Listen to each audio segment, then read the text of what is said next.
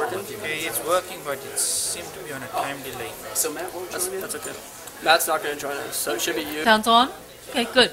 Just not blasting. Okay, good. I am Cynthia Scott, professor at Presidio Graduate School and work in their Executive Certificate Program. I am pleased to be here hosting this auspicious panel on the B Corp. I understand that you all have spent a long day here waiting for this particular presentation, especially Spencer. And so I will be very brief because they have everything to say and you have questions to ask. What I will do is briefly introduce them and allow them, we're going to set up 6 minutes each so that everybody has the same amount of time, and I'll give them a 1-minute heads up so that we can move things along. And then we'll have 15 minutes for Q&A at the end. So you'll be able to answer questions, and we have a mic runner. So one of the things the people who are taping want is that we speak into the mic. So I will repeat the questions so that if there's any problem hearing, so the people who buy the tapes can hear the questions. We are very lucky to have actual people who started the whole process of the B Corp. And you are pleased to have both Jonathan Storper, who is a partner at Hanson and Bridget, and he is in the middle here. And he is actually, I had the pleasure of working with Jonathan when he was a member of our Executive Certificate Program. So this was part of Jonathan's project, getting the legislation passed. And we have Anthony Fife, who's on his right.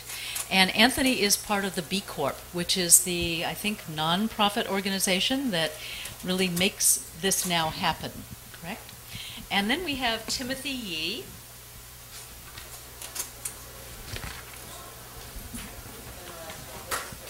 Actually, I'll take Michael Harrington next because he's next on the page. And Michael and I were just at a sustainability conference at Mayacamas Ranch. And he is actually the founder and president of the Give Something Back office supplies. So any of you who want to do your part with your office supplies, he has great, we use him at Presidio. We get our stuff in the white box. And then Timothy Yee is actually doing green retirement plans and has a very interesting way of helping people use their assets in a sustainable way for their own sustainability in their retirement and the sustainability of economic and social causes. So because we have a short amount of time, I'm going to let them start. Okay? Thank you so much. I'm going to take the podium if you don't mind. Okay, Anthony, but I'm going to find.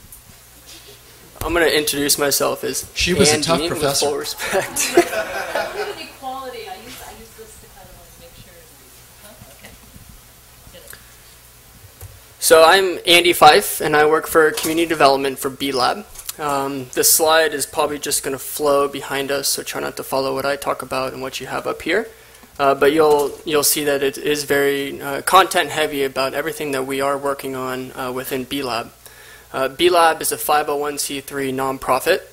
Think of Transfer USA certifying fair trade, or U.S. Green Building Council certifying LEED certified buildings. What we do is we do company level certification. And so when you're walking through a market and you see a bag of tea and it's fair trade certified, you can look on the back of a box of Numi tea and see that it is also a certified B Corporation.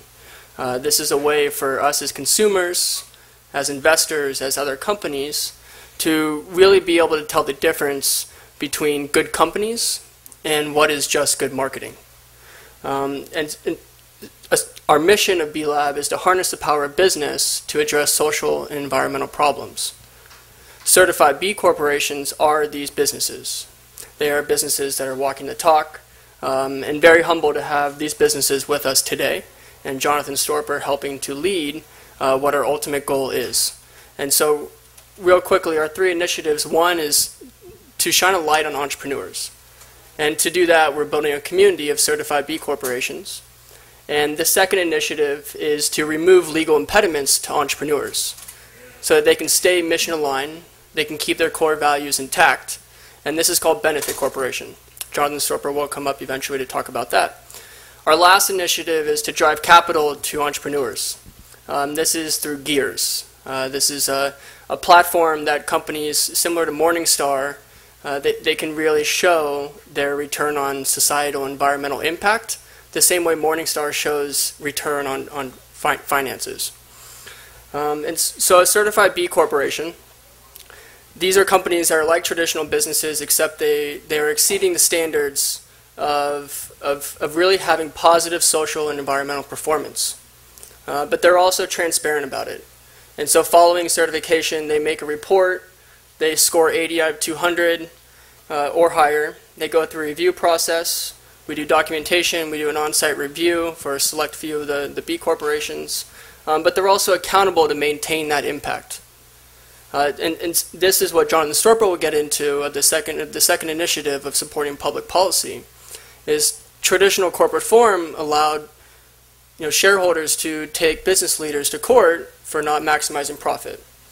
This is when we give the power to the directors and the power to the stakeholders for being able to voice their concern if those business leaders are straying away from their need to create positive impact on people and planet.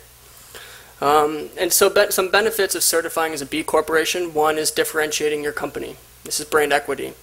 This is showing consumers that you are doing more on the back end. You're taking care of your employees, you're giving them benefits, you have diversity in the workplace, you are close to public transportation, you're composting, all across the board. In addition to that, it's maintaining mission over time. And so like we spoke about earlier, it's really keeping those core values intact. And thirdly, to save money.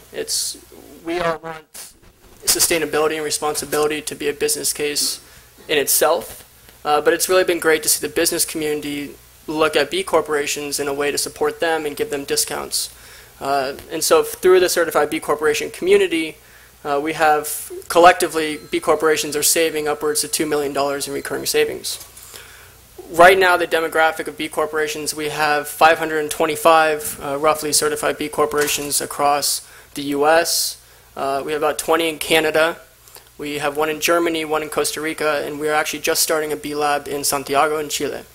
And so we'll be moving on into Argentina, Colombia, and also in Chile, obviously, and Bolivia. Am I getting my minute warning? And we're also working on investments. So what I talked about earlier is we have a Gears platform. And what this does is it allows companies to attract investment towards impact investments. And any company that certifies a B corporation can get a free Gears rating. And finally, it's to support this movement. It's to think beyond your business, beyond your industry, but to see that we're all needing a new sector of the economy. And that we need to listen to the consumers voting with their dollar. We need to listen to other like-minded businesses in the community. And I've had the luck to go to a few other panels and really hear about the power of local purchasing. And this is incredibly important. And it's great to see that you have local purchasing companies pushing for local support, but then also have the certified B corporation community working alongside this initiative. So for California, we just passed Benefit Corporation, thanks to Jonathan Storper and Donald Simon and a few other supporters of this bill. And this has really been a revolutionary movement for us. New York passed right after that, and as we all know, as being in California, this is the hub of innovation. This is social enterprise, this is clean technology. To see New York follow with being the hub of capital, we're really making an imprint on what people are listening to. And Jonathan Storper will get into that, but on the first day of January 3rd, when this was in action, we had about a dozen companies show up to the door of the Capitol building at about 8 in the morning and filed their paperwork to incorporate as a benefit corporation the first day. This included Timothy Yee, this included Mike Hannigan from Get Something Back, and this also included Yvonne Chenard from Patagonia. And one big thing that he brought forward is he's run this company for 55 years. And he's been working on conservation for as long as he's been doing business and even before. He sees this as almost an easement on his company, a conservation effort for his company. So that no matter what happens past succession, what happens now that 55 years has gone by and that he's getting older, how can he make sure that these core values are staying intact with his company? That consumers can track where their jacket came from, that they have fair labor standards in their factories. And so this was much awaited on by him. But he is only one of thousands, and hopefully hundreds of thousands of businesses that are looking for this protection of really being mindful of operating business. And so lastly, we really want to talk on this panel also about challenges. We really want to have a dialogue with you about what challenges you've maybe learned about or heard about with certifying as a B corporation or incorporating as a benefit corporation, and how you can hear from the panelists here about either how they've addressed it or how we can address it together. One big challenge obviously is taking the assessment. The assessment is 170 questions. For a small business, it can take upwards to an hour and a half. Patagonia took them about 2 months. They have their ducks in line. I mean, they know what they're doing. They've been doing it for a while. But it's a rigorous assessment. And if it wasn't rigorous, we wouldn't be legitimate about really highlighting these great entrepreneurs who are really running great businesses. So just a quick shout out to a few B Corps who are here. We have about 9 or 10. One is Cultivating Capital, who just showed up. Carolyn. Raise your hands. And if we have any other B Corps in the house, I know Mary Rick talked with the Hoop Fund earlier. And we have Revolution Foods. Core Foods is right over here. So we're here. And, feel free to talk with everybody. The great thing about it is a cooperative advantage. With New Resources Bank, of course. I don't know if Vince is here. But anyway, so we have a great panel. Very excited to talk with you all, but make sure that you feel like it's a two-way dialogue. Thank you.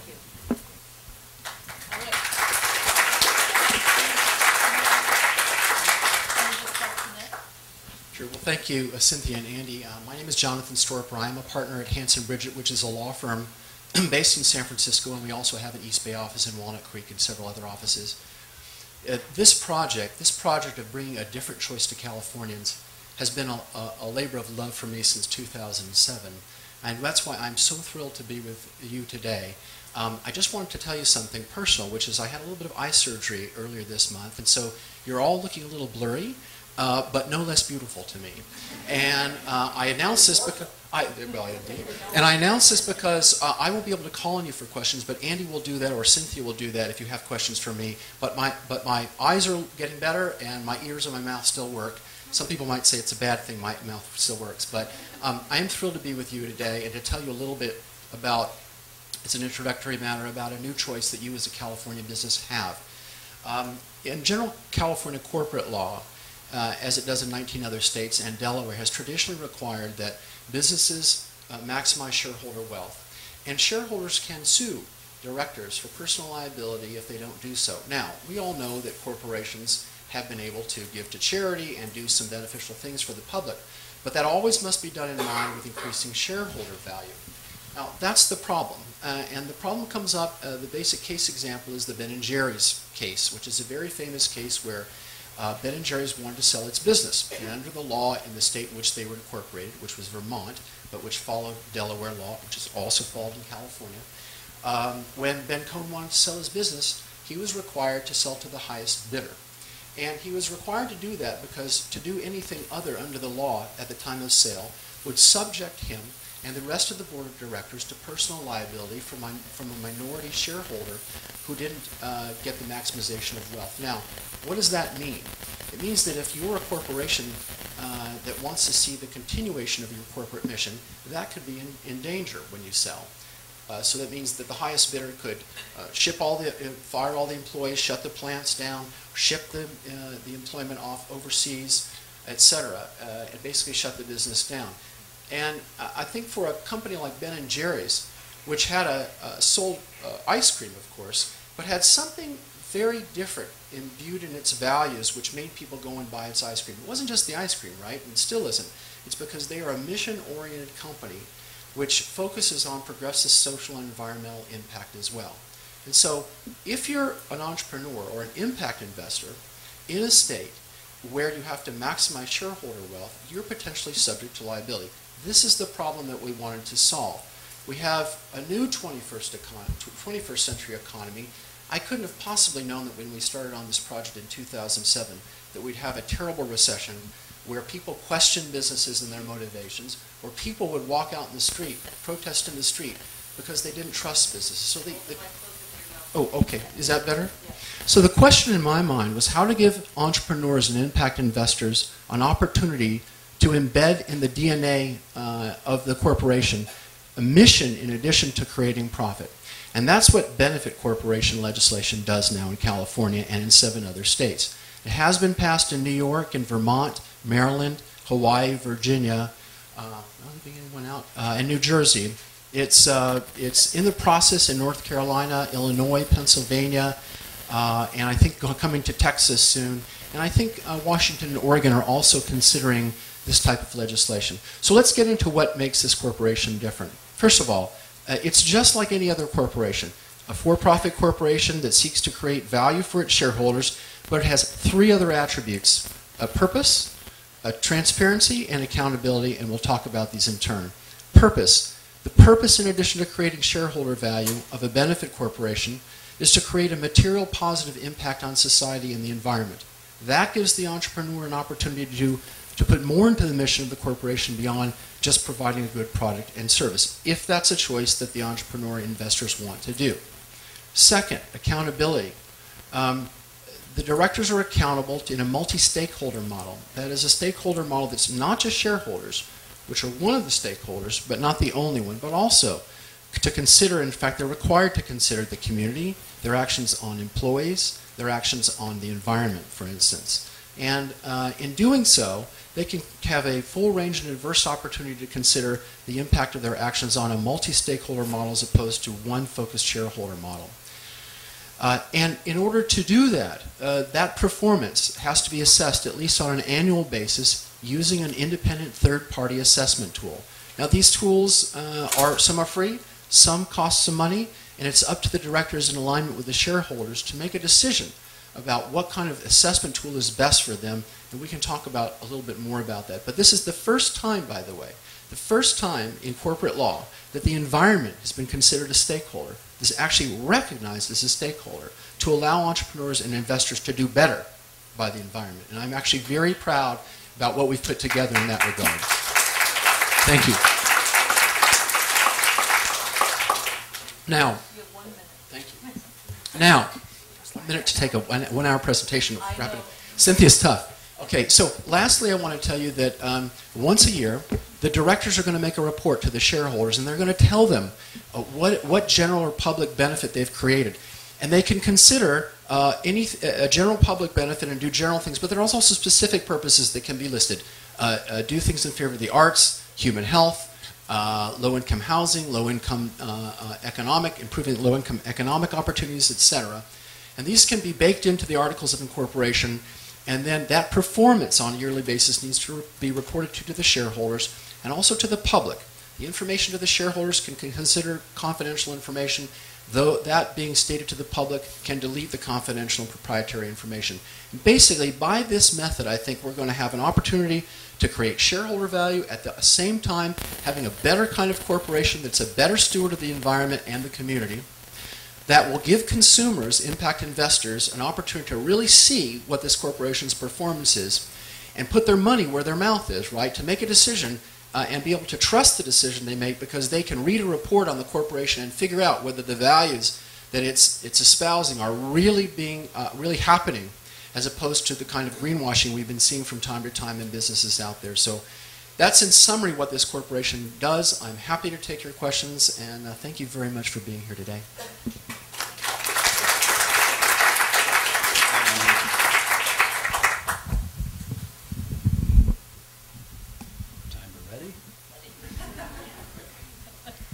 Testing. Ready? Yes. Up on the mic like a rap star. Hold it up, hold it up, hold it up. Oh, my love. Oh, sorry. Karaoke night. Whoops. I'm Timothy Yee, the co-founder of Green Retirement Plans, and we advise retirement plans. We help them move their assets to socially responsible investments like Calvert, Parnassus, and Pax. I guess, if you will, we're moving money from Wall Street to a more beneficial street. How about that? We have clients, 40 clients in 17 states, and in our California clients, we're very proud to include Give Something Back, RSF, and Veritable Vegetable. The decision to be a B Corporation was something of a no-brainer. When I look at the values that our retirement plan practice was founded on, social justice, environmental stewardship, and community involvement, I saw those values in the B Corporation certification. And so for us, B Corporation was a natural expression of our values. Likewise, the for-benefit corporation status, we were there on January 3rd in Sacramento. That was reflective of our commitment to honor those values. And as soon as the legislation became effective, we became a for-benefit corporation. The beneficial service that we're offering is to bring retirement plan services to an underserved community of nonprofits, higher education institutions, and hospitals. And I guess when I say underserved, if you look at one provider that says if an organization has less than $50 million in its plan, they won't get any education or on-site help. Or I was looking at a survey from AARP that said 70% of retirement plan participants think their plan is free. Again, there's a very distinct lack of service, and that's what we're bringing, education and advice to retirement plans in a socially responsible way. We're also helping groups like nonprofits align their mission with the retirement plan assets. The two go hand in hand. For example, I've been talking with a very large environmental group. The executive director was quite surprised to find that his retirement plan is investing in oil. Oops. We try to avoid those awkward moments. Andy has asked me to speak a bit about challenges, and as a small business owner, one of the biggest challenges to becoming a B corporation and a for-benefit corporation is time. Time is a precious resource, and that certification is long. And it's not just a multiple choice test with how fast can I click through it. The questions really made me think about areas that I needed to improve. They also made me think about areas that I had thought about but not documented. And no offense, Andy, but the audit, which we were selected for last year, the B Corporation audit, I thought would be an easy affair. It became a 4-hour marathon. And we're still disputing the score. Time, folks, time. I guess let me conclude with a call to action, and I have 3 of them. The first is become a B corporation, join the community. And if you are already a B corporation, then become a for-benefit corporation. The second call to action is patronize B corporations and for-benefit corporations. For example, Give Something Back sells office supplies to Veritable Vegetable. Veritable Vegetable sells vegetables, naturally, to Burning Man. If there are any burners out there, we'll talk offline. And Burning Man is in talks with RSF about their nonprofit giving. On a more practical level, folks, move your retirement plans. Why are they on Wall Street at a progressive conference? And finally, spread the word. Gil Friend, the sustainability guru, is fond of saying, action and words go hand in hand, but words without action are simply gum flapping. I agree. Spread the word. Just like a stone tossed into a pond creates ripples, let the conversation continue outside this conference. And that's it. How did I do? You've got time left. Okay, now back to singing.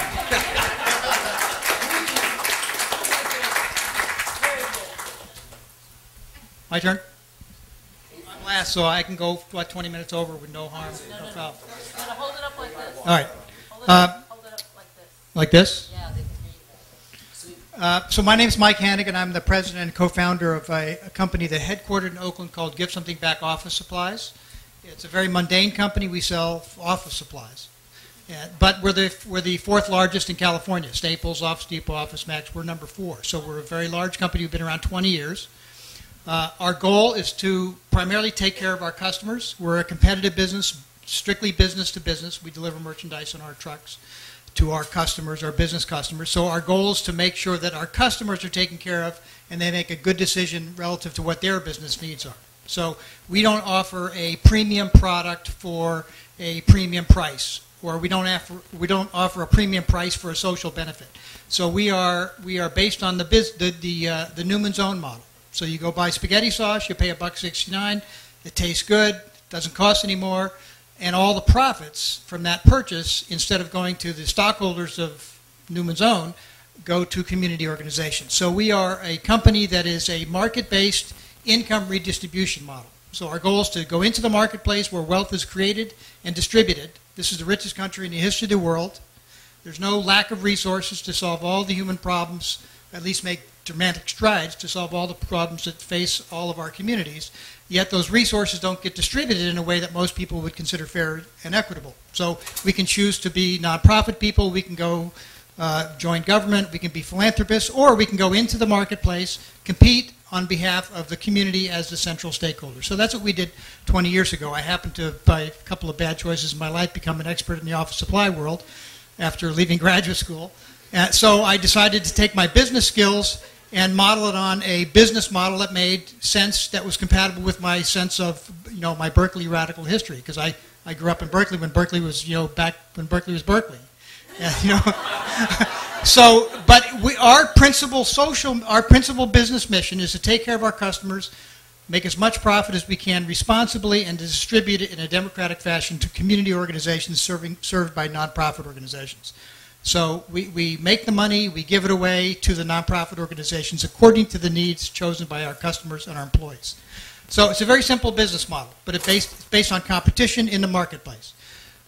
So we are since the principal stakeholder around which our company is organized to serve is the community, it behooves us to run our company in as responsible manner as possible. So, we don't sell handguns, we don't sell tobacco, we don't sell things that are clearly bad for the community. So we do everything we can to leverage our business strength in a way that's advantageous to the community without jeopardizing our ability to take care of our customers, because it all starts there. So one of the things that B Corp does for us is it basically helps us orient all of our business operations in a very focused way to achieve a higher score on the test. The B Corp test, and we're a founding B Corp, the B Corp test is a very thorough test, but it's also extremely clear. So if you're not a large company that can afford your own director of sustainability to make sure that everything you do, every management action is focused on moving the company forward in a more progressive community direction, you can use the B Corp test to move the lever farther along. So, if you fall short in human resources, they'll show you ways to get better, to score higher. So it's a very interesting management tool that can be used to move your company, any company, in a more progressive direction without having to invest in all the expertise it takes to figure out how to do that. Because believe me, it's not that easy to do, especially when you got a business to run. So now, on the other hand, the benefit corporation was of fundamental importance to us. So imagine, we've been around for 20 years, so we've been through 2 consolidations in the office products industry. It used to be 4,000 independent office supply companies. Now there's something like 600 left. What happened to the other ones is that they all got bought up by Office Depot, Staples, and Office Max. So, we've been approached millions of times. But so imagine the investor who comes to us and says, oh, you're the fastest growing office supply company in the Western United States.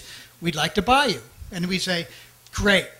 Are you aware of the fact that all of our profits are donated to nonprofit organizations? How does that work for your investment model? And so they walk away because it doesn't work for their investment model. On the other hand, we need capital to scale.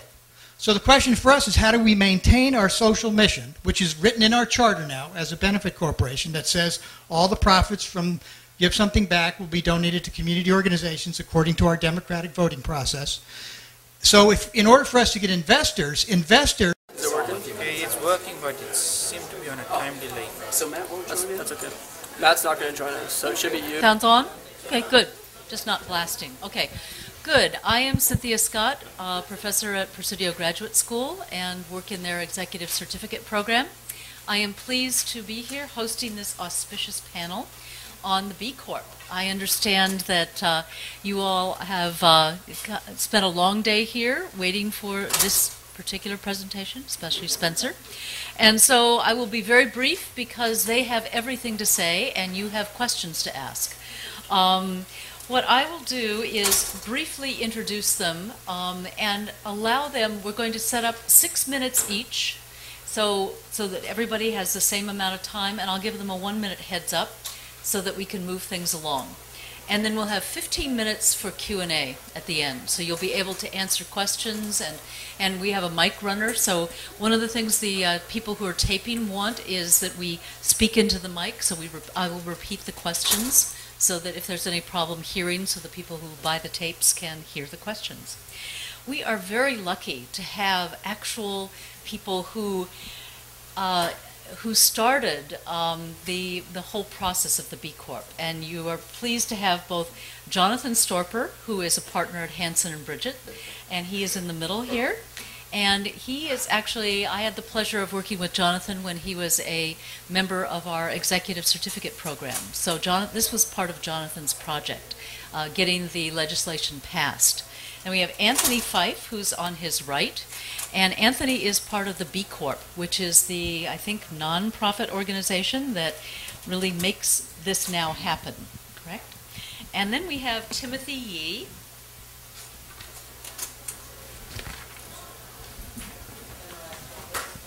Actually, I'll take Michael Harrington next because he's next on the page. And Michael and I were just at a sustainability conference at Mayacamas Ranch. And he is actually the founder and president of the Give Something Back office supplies. So any of you who want to do your part with your office supplies, he has we use him at Presidio. We get our stuff in the white box.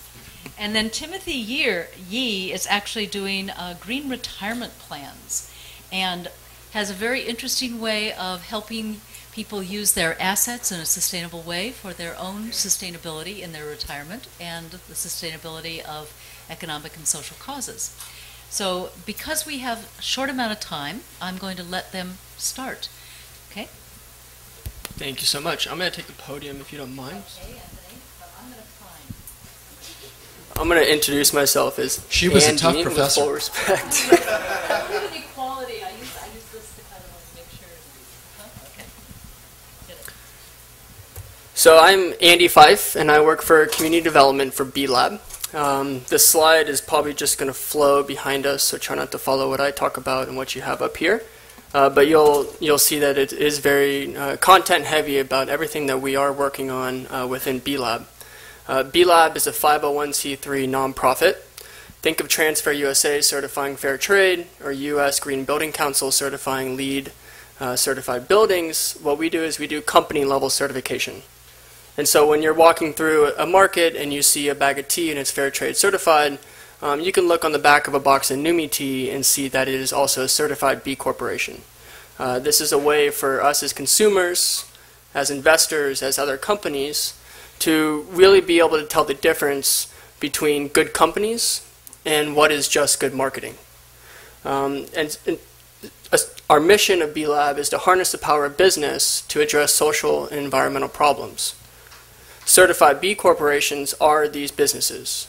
They are businesses that are walking the talk, and very humble to have these businesses with us today, and Jonathan Storper helping to lead what our ultimate goal is. And so, real quickly, our three initiatives. One is to shine a light on entrepreneurs. And to do that, we're building a community of certified B corporations. And the second initiative is to remove legal impediments to entrepreneurs so that they can stay mission aligned, they can keep their core values intact, and this is called Benefit Corporation. Jonathan Storper will come up eventually to talk about that. Our last initiative is to drive capital to entrepreneurs. This is through Gears. This is a platform that companies similar to Morningstar, they can really show their return on societal environmental impact the same way Morningstar shows return on finances. And so a certified B corporation, these are companies that are like traditional businesses, except they are exceeding the standards of really having positive social and environmental performance. But they're also transparent about it. And so following certification, they make a report, they score 80 out of 200 or higher. They go through a review process. We do documentation, we do an on-site review for a select few of the B corporations. But they're also accountable to maintain that impact.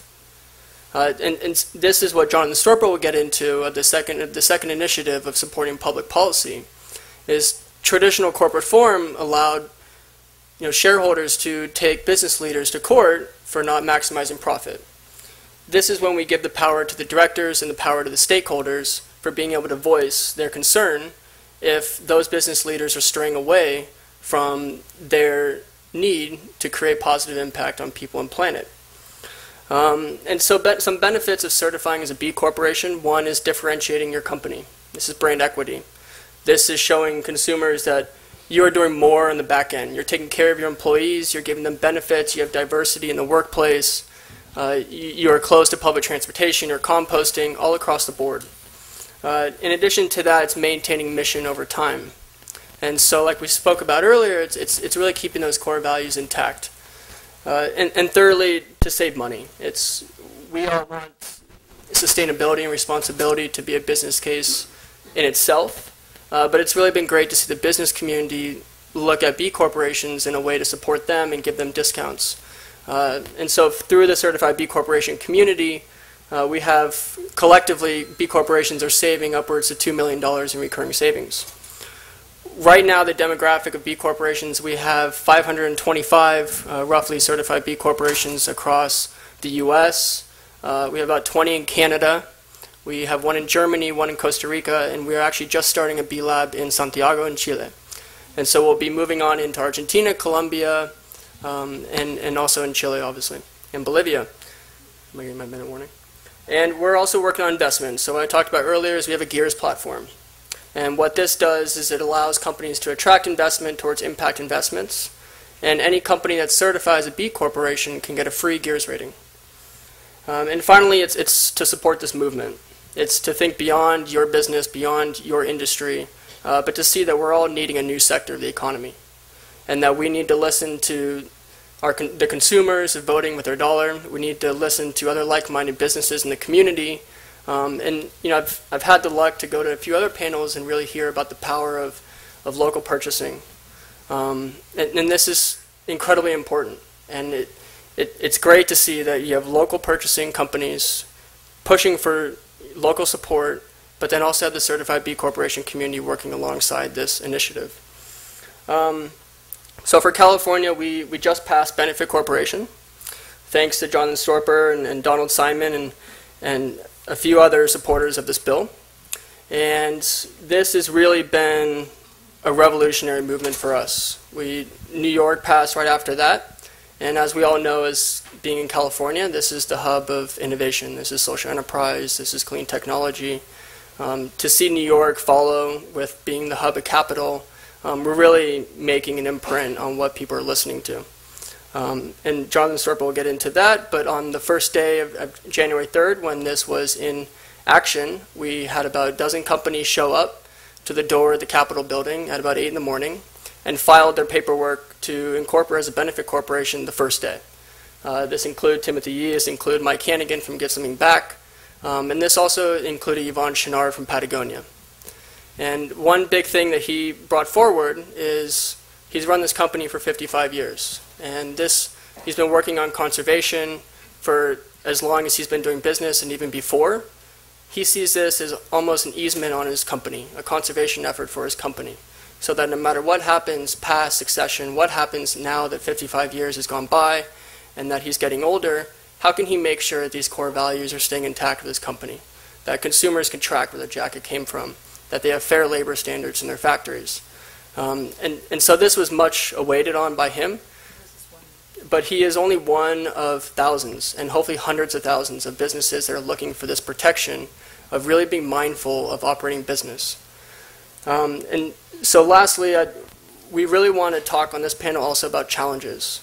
We really want to have a dialogue with you about what challenges you've maybe learned about or heard about with certifying as a B corporation or incorporating as a benefit corporation, and how you can hear from the panelists here about either how they've addressed it or how we can address it together. One big challenge obviously is taking the assessment. The assessment is 170 questions. For a small business, it can take upwards to an hour and a half. Patagonia took them about 2 months. They have their ducks in line. I mean, they know what they're doing. They've been doing it for a while. But it's a rigorous assessment. And if it wasn't rigorous, we wouldn't be legitimate about really highlighting these great entrepreneurs who are really running great businesses. So just a quick shout out to a few B Corps who are here. We have about 9 or 10. One is Cultivating Capital, who just showed up. Carolyn. Raise your hands. Yeah. And if we have any other B Corps in the house, I know Mary Rick talked with the Hoop Fund earlier. And we have Revolution Foods. Core Foods is right over here. So we're here. And feel free to talk with everybody. The great thing about it is a cooperative advantage with new resources. Bank, of course. I don't know if Vince is here. But anyway, so we have a great panel. Very excited to talk with you all, but make sure that you feel like it's a two-way dialogue. Thank you.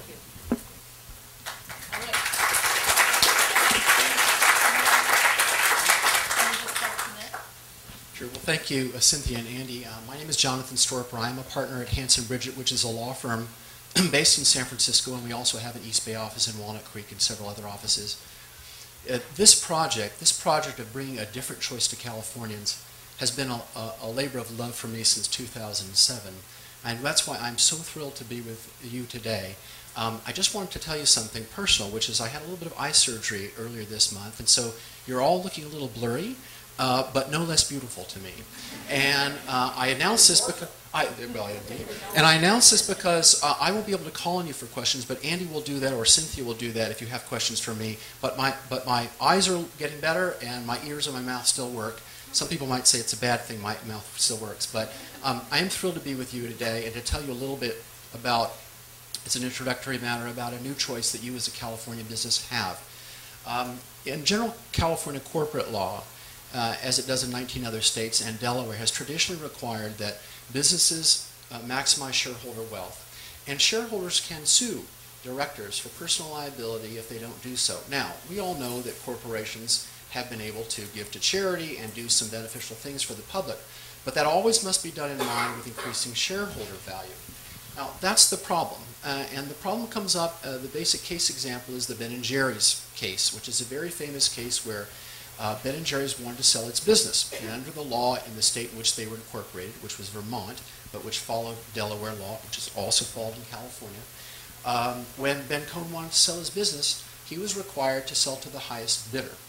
And he was required to do that because to do anything other under the law at the time of sale would subject him and the rest of the board of directors to personal liability from a minority shareholder who didn't get the maximization of wealth. Now, what does that mean? It means that if you're a corporation that wants to see the continuation of your corporate mission, that could be in danger when you sell. So that means that the highest bidder could fire all the employees, shut the plants down, ship the employment off overseas, etc., and basically shut the business down. And I think for a company like Ben & Jerry's, which had sold ice cream, of course, but had something very different imbued in its values, which made people go and buy its ice cream. It wasn't just the ice cream, right? And still isn't. It's because they are a mission-oriented company which focuses on progressive social and environmental impact as well. And so if you're an entrepreneur or an impact investor in a state where you have to maximize shareholder wealth, you're potentially subject to liability. This is the problem that we wanted to solve. We have a new 21st century economy. I couldn't have possibly known that when we started on this project in 2007 that we'd have a terrible recession where people question businesses and their motivations, where people would walk out in the street, protest in the street, because they didn't trust businesses. So oh, okay. Is that better? So the question in my mind was how to give entrepreneurs and impact investors an opportunity to embed in the DNA of the corporation a mission in addition to creating profit. And that's what benefit corporation legislation does now in California and in 7 other states. It has been passed in New York, in Vermont, Maryland, Hawaii, Virginia, and New Jersey. It's in the process in North Carolina, Illinois, Pennsylvania, and I think coming to Texas soon.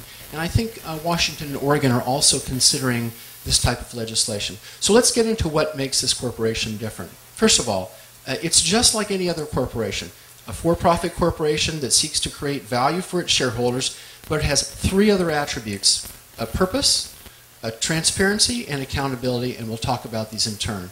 Purpose. The purpose, in addition to creating shareholder value of a benefit corporation, is to create a material positive impact on society and the environment. That gives the entrepreneur an opportunity to put more into the mission of the corporation beyond just providing a good product and service, if that's a choice that the entrepreneur investors want to do. Second, accountability. The directors are accountable in a multi-stakeholder model. That is a stakeholder model that's not just shareholders, which are one of the stakeholders, but not the only one, but also to consider, in fact, they're required to consider the community, their actions on employees, their actions on the environment, for instance. And in doing so, they can have a full range and diverse opportunity to consider the impact of their actions on a multi-stakeholder model as opposed to one focused shareholder model. And in order to do that, that performance has to be assessed at least on an annual basis using an independent third-party assessment tool. Now these tools, some are free, some cost some money, and it's up to the directors in alignment with the shareholders to make a decision about what kind of assessment tool is best for them, and we can talk about a little bit more about that. But this is the first time, by the way, the first time in corporate law that the environment has been considered a stakeholder, is actually recognized as a stakeholder, to allow entrepreneurs and investors to do better by the environment. And I'm actually very proud about what we've put together in that regard. Thank you. Now, thank you. Now, a minute to take a one-hour presentation. Cynthia's tough. Okay, so lastly, I want to tell you that once a year, the directors are going to make a report to the shareholders, and they're going to tell them what general or public benefit they've created. And they can consider a general public benefit and do general things, but there are also specific purposes that can be listed. Do things in favor of the arts, human health, low-income housing, low-income improving low-income economic opportunities, etc. And these can be baked into the Articles of Incorporation, and then that performance on a yearly basis needs to be reported to the shareholders and also to the public. The information to the shareholders can consider confidential information, though that being stated to the public can delete the confidential and proprietary information. And basically, by this method, I think we're going to have an opportunity to create shareholder value at the same time having a better kind of corporation that's a better steward of the environment and the community, that will give consumers, impact investors, an opportunity to really see what this corporation's performance is and put their money where their mouth is, right, to make a decision and be able to trust the decision they make, because they can read a report on the corporation and figure out whether the values that it's espousing are really really happening, as opposed to the kind of greenwashing we've been seeing from time to time in businesses out there. So that's in summary what this corporation does. I'm happy to take your questions, and thank you very much for being here today.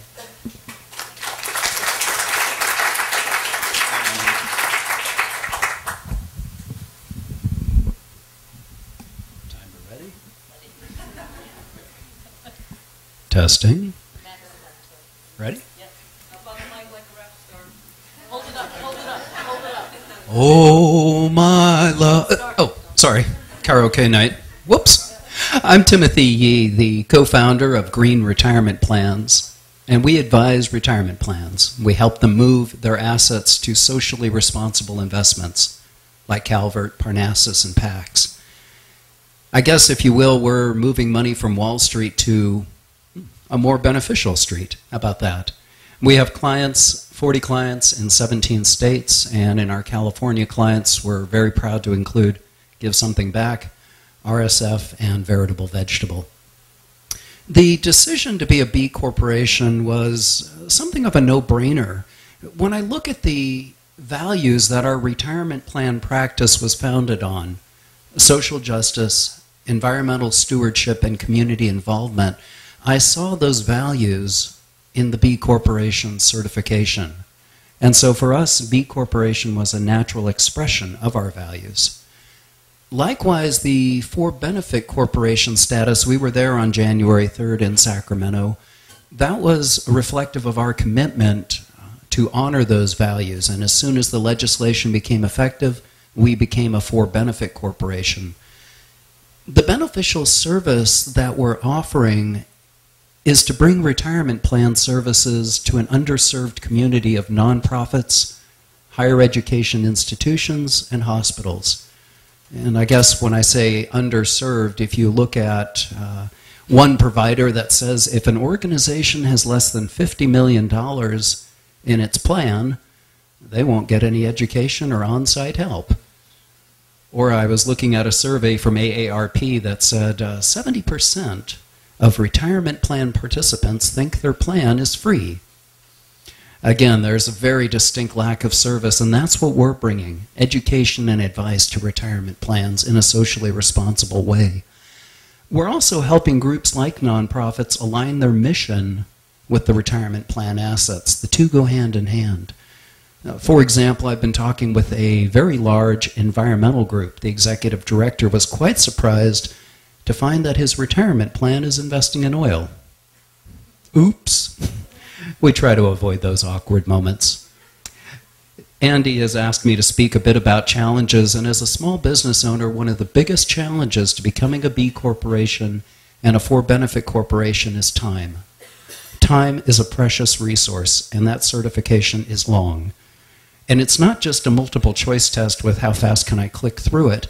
The questions really made me think about areas that I needed to improve. They also made me think about areas that I had thought about but not documented. And no offense, Andy, but the audit, which we were selected for last year, the B Corporation audit, I thought would be an easy affair. It became a 4-hour marathon. And we're still disputing the score. Time, folks, time. I guess let me conclude with a call to action, and I have 3 of them. The first is become a B Corporation. Join the community. And if you are already a B Corporation, then become a for-benefit corporation. The second call to action is patronize B corporations and for-benefit corporations. For example, Give Something Back sells office supplies to Veritable Vegetable. Veritable Vegetable sells vegetables, naturally, to Burning Man. If there are any burners out there, we'll talk offline. And Burning Man is in talks with RSF about their nonprofit giving. On a more practical level, folks, move your retirement plans. Why are they on Wall Street at a progressive conference? And finally, spread the word. Gil Friend, the sustainability guru, is fond of saying, action and words go hand in hand, but words without action are simply gum flapping. I agree. Spread the word. Just like a stone tossed into a pond creates ripples, let the conversation continue outside this conference. And that's it. How did I do? You've got time left. Okay, now back to singing.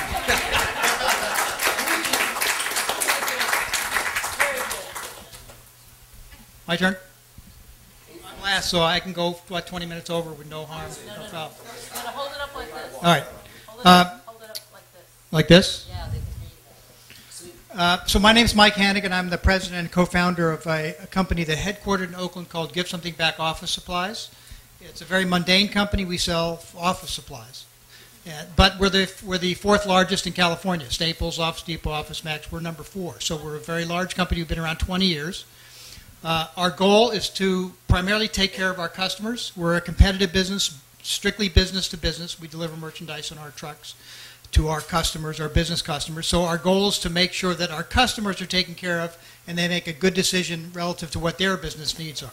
So we don't offer a premium product for a premium price, or we don't offer a premium price for a social benefit.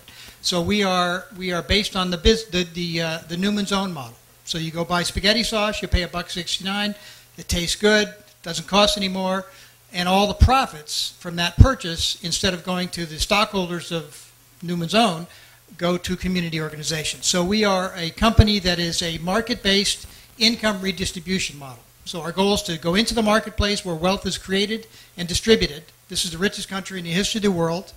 There's no lack of resources to solve all the human problems, at least make dramatic strides to solve all the problems that face all of our communities.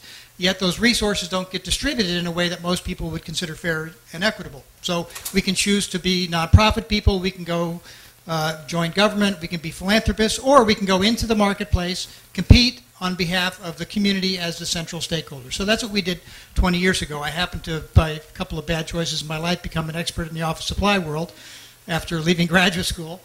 So I decided to take my business skills and model it on a business model that made sense, that was compatible with my sense of, my Berkeley radical history, because I grew up in Berkeley when Berkeley was, back when Berkeley was Berkeley. So, but our principal business mission is to take care of our customers, make as much profit as we can responsibly, and to distribute it in a democratic fashion to community organizations served by nonprofit organizations. So we make the money, we give it away to the nonprofit organizations according to the needs chosen by our customers and our employees. So it's a very simple business model, but it's based on competition in the marketplace.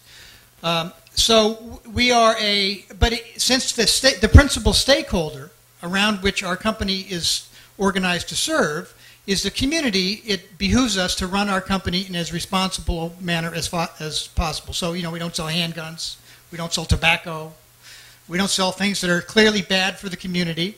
So we do everything we can to leverage our business strength in a way that's advantageous to the community without jeopardizing our ability to take care of our customers, because it all starts there. So one of the things that B Corp does for us is it basically helps us orient all of our business operations in a very focused way to achieve a higher score on the test. The B Corp test, and we're a founding B Corp, the B Corp test is a very thorough test, but it's also extremely clear. So if you're not a large company that can afford your own director of sustainability to make sure that everything you do, every management action is focused on moving the company forward in a more progressive community direction, you can use the B Corp test to move the lever farther along. So, if you fall short in human resources, they'll show you ways to get better, to score higher. So it's a very interesting management tool that can be used to move your company, any company, in a more progressive direction without having to invest in all the expertise it takes to figure out how to do that. Because believe me, it's not that easy to do, especially when you got a business to run. So now, on the other hand, the benefit corporation was of fundamental importance to us. So imagine, we've been around for 20 years, so we've been through 2 consolidations in the office products industry. It used to be 4,000 independent office supply companies. Now there's something like 600 left. What happened to the other ones is that they all got bought up by Office Depot, Staples, and Office Max. So, we've been approached millions of times. So imagine the investor who comes to us and says, oh, you're the fastest growing office supply company in the Western United States. We'd like to buy you. And we say, great. Are you aware of the fact that all of our profits are donated to nonprofit organizations? How does that work for your investment model? And, so they walk away because it doesn't work for their investment model. On the other hand, we need capital to scale. So the question for us is, how do we maintain our social mission, which is written in our charter now as a benefit corporation that says all the profits from Give Something Back will be donated to community organizations according to our democratic voting process. So in order for us to get investors would have to buy off on that criterion as a condition of their investment. Now, why would any investor buy off on a product, on a principle like that? Well, our company started 20 years ago for $40,000. So $40,000 20 years ago was a lot of money to me. Would have been a great donation to the food bank. But it would have been a donation, it would have been gone. Instead of being a donation, it was invested in a company that has donated millions and millions of dollars and will continue to donate millions and millions of more dollars into the future, all from the power of that invested in a marketplace business, producing profits that get distributed. So the power of investment in business invested on behalf of the community has allowed basically, and so the benefit corporation law for us allows us now to go out and get investors that are absolutely committed to the same goals that the social mission the company was founded upon. Okay? That's fundamentally important to us. Now, if you're not in a situation like us, you may not realize that, but it is a fundamentally transformative element that will project the social responsible business space that has been proliferating over the past 20 years into the next level. Okay, so the reason I say that is over the past 20 years, having had the benefit of looking at what's happened over the past 20 years, this whole benefit corporation, B Corp, socially responsible business thing has changed dramatically. And the final piece, which is the legal change that allows for the incorporation of social missions into the charters of businesses, requiring stockholders to submit to those, follows all the other things that has happened over the past 20 years. Originally, we were kind of these accidental business people, found ourselves in control and able to build a big, successful business. But in the past 20 years, there are now thousands of businesses like ours around. There are students coming out of the business schools that never used to come out of the business schools looking for careers in socially responsible businesses. There are investment groups now whatever it's called, Investment Circle and all the rest of them. So the capital, the talent, the business models, and now the law have been established, the institutional frameworks that will solidify the growth of the socially responsible business, so business can now be employed as a very powerful tool. It's the most powerful tool in creation and redistribution of wealth. Now it can be controlled on behalf of community in a way that's protected by the law. So I think it's a really interesting time for socially responsible businesses. Thank you. And Jonathan has a couple things to add. First, let's give an applause to Mike Hannigan. I have a feeling there's some people in the audience that there may be some confusion between what is a B Corp and what is the benefit corporation. Yep, right? Okay. So a benefit corporation is a legal structure, right? Just like a nonprofit is a legal structure, a limited liability company is a legal structure, sole proprietorship is a legal structure. B corporation, maybe it's an unfortunate closeness in terms of what it's called, is a certification mark. You know certification marks. Good Housekeeping Seal of Approval is a certification mark. Fair Trade is a certification mark. Organic is a certification mark. And so what B Labs does as a nonprofit dedicated to making sure that they are able to provide support and measurement and opportunity for socially responsible businesses, they have a certification mark, and you can become a member. You can become a B corporation regardless of your legal structure, but it's voluntary, right? It doesn't force shareholders to recognize it in a sales situation or in succession planning. So if you're a B Corp, you voluntarily adhere to the B Corp standards. You're assessed, you're audited, and you're certified. It's the same kind of thing with Good Housekeeping Seal of Approval, etc. Benefit corporation allows entrepreneurs and investors to bake in these requirements into the charter documents in a way that that can't be changed because of a suit by a small shareholder, by the shareholders. And that's the difference. One is completely voluntary and one is required. And you might say, well, why do we want to do anything that's required? Why would a company want to do that? Well, I would submit because consumers are looking for companies they can trust. And although it's nice to voluntarily do something, what if something had the force of law and you knew you could trust because the law was behind it, required you to consider multiple stakeholders like the environment, like employees, etc., required you to create social and environmental impact every year, required you to assess it every year, and required you to disclose it to consumers who could make a decision about where best to put their money. And in addition to that, it provides a nice opportunity, I think, in addition to being a B Corp, if that's what you want to do. Also, you know, as Mike talked about, the social responsible movement is growing. $2.7 million were invested in last year in social responsible businesses. Over 100,000 businesses now call themselves socially responsible. And now, just recently, I think statistics have proven through several studies that have come out. The most recent one was in November 2011. It just came out from Harvard Business School, a 15-year study that showed that socially responsible businesses who embrace these kinds of ideas have a 9x return over their peer firms on the S&P 500. So it's not a trade-off. It's not be socially responsible and have less profit, or have more profit and be less socially responsible. Now you can do both. But I wanted to talk about these differences because you can be, you don't have to be a benefit corporation to be a B Corp. Hanson Ridgett, my law firm, is a limited liability partnership. We're a B Corp because we ask B Labs to come in and audit us and certify us. Now, you could be both, you could be one, or you could be the other. And we can talk about that more, but I don't want to take too much time. But I did want to distinguish that. Let's open it up for questions. I've got a mic runner, and we're going to trot up there.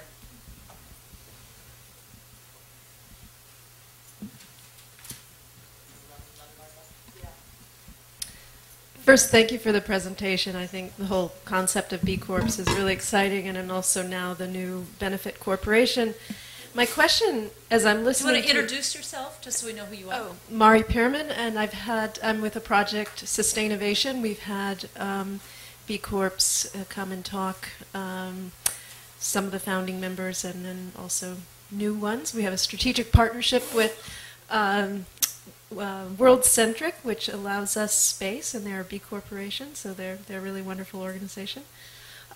Anyways, my question is, as I'm listening to this new form, the B Corporation, Benefits Corporation, how would, you said something about a control, a minority interest couldn't change. But when you think about corporate buyouts, takeovers, and so on and so forth, can you talk a little bit about, how does a benefit corporation really stay a benefit corporation? Probably, yeah. And I think, is it that the company like Patagonia would always keep a controlling interest to make sure of that, or how does that work? Yeah, it's a very good question. And the point is, I think, the problem set up is that boards of directors are responsible to all shareholders. And in a typical corporation, a minority shareholder, that is someone holding a small amount, can force the corporation to maximize shareholder value rather than to recognize this mission-related impact that's now required in a benefit corporation. Let me just say that benefit corporations, unlike other corporations, to reorganize either to get into being a benefit corporation or to get out of being a benefit corporation. By the way, it's flexible, so you can be a general purpose corporation one moment, and if you have a shareholder vote, you can convert into being a benefit corporation. You can also convert out. What it requires, instead of a 50+% vote to do so, as with typical entities, to convert, to merge, to sell. With a benefit corporation, it requires a higher amount. It requires 2/3. So with that 2/3 vote in, and by the way, it also requires a 2/3 vote to get out, you're going to have a higher degree of shareholder alignment. You're going to have a higher degree that's going to mean that your shareholders and your board of directors are aligned in terms of the mission. And we did that purposefully because we wanted to make sure that going into this new corporate form that investors understood what they were getting into. And once they're in, they're in. Now, it doesn't mean they can't get out. If you have a 2/3 vote, you still can. But it will make it harder to get out. The other issue is, as you take in capital, and if you need to scale your business, this will be important to you. As investors come in, instead of diluting all the interests that are trying to bake the mission into the DNA, and therefore lose that mission because now you've got a shareholder who's become a majority who can change that, as in a typical corporation, the lack of dilution, the dilution that happens would still require a 2/3 vote. So you'd really have to have it diluted to more than 2/3, right, to be able to have that shareholder who's not interested in having a mission-related company anymore to be able to convert out. And so that's the way you keep it. You make sure that you always have that 2/3 vote. So Michael's got a... Yeah, I just want to, one thing that I've often is misunderstood by people, each benefit corporation has their own specific definition of what it is that their social mission is embedded in their charter. So in ours, it's we're going to give all our profits away. So for New Leaf Paper, it's they're going to only manufacture 100% post-consumer waste paper. So it's up to the current ownership or the founders of the current ownership to decide how strong, how specific the social mission is defined in the charter that has the legal weight. Let's anybody over here? Why are they always way up high? Go ahead and yell it down. Okay. No. We have to tape it.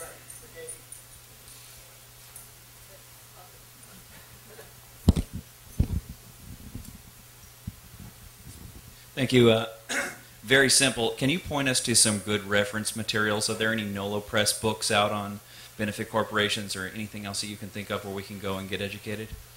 Benefit Corp, www.benefitcorp.net, which is a wonderful new site that B Labs has just launched. And also you can find information at my law firm site, which is hansonbridget.com. But I urge you actually to go to www.benefitcorp.net. It has a lot of information for directors and entrepreneurs. There is no NOLO Press set of forms that I know of. I bet they will come out with them, but not yet. I think it just hasn't, frankly, they haven't caught up with it. I think actually this entire movement has been a surprise a bit to the general press and to the general corporate lawyers. Yeah, hey, it was great to hear your story about raising capital as a benefit corporation, and I'm curious to hear others. It seems like a non-trivial barrier as someone's thinking about growing their company and making this decision. So I'm curious to hear other approaches that people have taken to this. I mean, it sounds like you're saying this is a leveraged donation. You put in a little bit of money here, and we'll expend that out, which makes sense given your particular benefit. I'm curious if there's stories of other companies and how they've approached investors to help them accelerate a benefit company. Well, I think I think each individual situation is different based on the capital needs of the company, what deal they want to make with the investors. So, but the key is that you can now make that deal in light of the ability to make certain guarantees that the deal will be enforced later on. So on December 31st of last year, I could have brought an investor that was completely committed to the Give Something Back mission. Okay? And then 90 days later, they could have had some family tragedy. They needed their money. They could change their mind, even though they originally came in under the complete agreement, and they would have the legal authority to change their mind and change the mission. Yeah, but I get that. So what are some stories of ways that people have come over that challenge? That would make many investors nervous. So how does Right. I guess all investors have to make a bargain with the investment they're making into to make sure the agreement is agreeable to both of their interests. So, not all investors are necessarily interested in a financial return. So, for example, the Google Foundation. It's a private foundation. They make investments specifically to invest in companies that have a social benefit as the outcome of their investment. And then whatever return they get, they reinvest into that same process. So the financial return isn't the motivation. So there are, anyone looking for investors has to find investors whose interests are compatible with what they're willing to give up in exchange for their investments. But maybe other people have ideas. Yeah, I wanted to mention that, we actually represent, our law firm represents socially responsible venture capitalists. And so the typical venture capitalist, for instance, may be only interested in maximizing its wealth. But there are venture capitalists out there who are interested, whose limited partners, these are funds, right, that you form, and the limiteds, which are the investors in those funds, charge their management with going out and, yes, finding a profitable company, but also a company that measures its social and environmental impact. So it's it's $2.7 trillion in the economy, which is actually a drop in our economy, but it's a growing area. The point of all this is you really have to shop around for your investors. You need to have mission-aligned shareholders and investors. And this won't be for everybody. This form will not be for everybody. Those investors that are interested in maximizing wealth only will not be interested in this corporate form. But there are plenty that will be, and I think the statistics are changing fast, showing that you don't have to give up profit to achieve social and environmental impact. And in fact, because there's a huge number of Americans now are interested in buying consumer products from companies who do better, I think this is actually an opportunity to create a wonderful brand and to create shareholder value. And there are venture capitalists that see that, but they're small, but it is growing. Hi. I understand there's a provision in the statute for the benefit corporation that gives a right of action for a third party who doesn't feel that the company is living up to its stated benefit or beneficial purpose. Can you talk a little bit about how that works? Sure. So you're referring to a benefit corporation proceeding, but it's incorrect to say that any third party can bring an enforcement proceeding into court. Only the shareholders and directors. If the corporation has not attempted to create the social environmental impact that it's promised after deciding this with alignment with the shareholders, or as stated specifically in its articles of incorporation, only the shareholders and directors have the right to bring an enforcement action in court. No third party, and we can debate whether this is a good thing or a bad thing, but employees can't bring that. People representing the environment cannot bring that. The community cannot bring that. Only the shareholders and directors can, and they can bring an enforcement proceeding to say to the board of directors, hey, you promised to create social and environmental impact. We stated specifically, for instance, potentially into the articles, you haven't done that, and a court can order them to go back and do it. Or, for instance, the second item in which an enforcement proceeding might be underway is if the board of directors didn't once a year do a self-assessment using a third-party tool like GEARS or like the B-Lab assessment, or ISO 2600, or there's a number of them out there. Food alignments, GRI puts one out. So if they don't do that, again, shareholders and directors go to court and say, hey, corporation, please go ahead and do your self-assessment. And thirdly, if they don't issue a report to the shareholders and to the public, again, the shareholders and directors can force the company to write such a report and to issue it to the shareholders and the public. Does that answer your question? Yeah, They're going to come and ask us to stop, but maybe we can take one more question. Is there one more? Yeah. Are B Corps worker cooperative friendly? And it seems like shareholders and employees are kept separate. But maybe there are corporations out there that do have, worker ownership in forms of shares with employees. But are you worker owner? Yeah, we're definitely worker cooperative friendly. One example is Dansko Shoes. They just became an ESOP, which is very exciting. But yes, we are, and it's for all for-profit entities. All corporate structures can certify as a B Corp, and that'll go into your assessment. That'll bring you value into your score. I thought we were supposed to stop at this time. Yes, Is this we are. true? Yes. Okay. Okay. So thank you, all the panelists. Also, I would just say if you have any questions for any of the speakers, if you could just go outside to the lobby and do that, as we do have another session starting here at 5.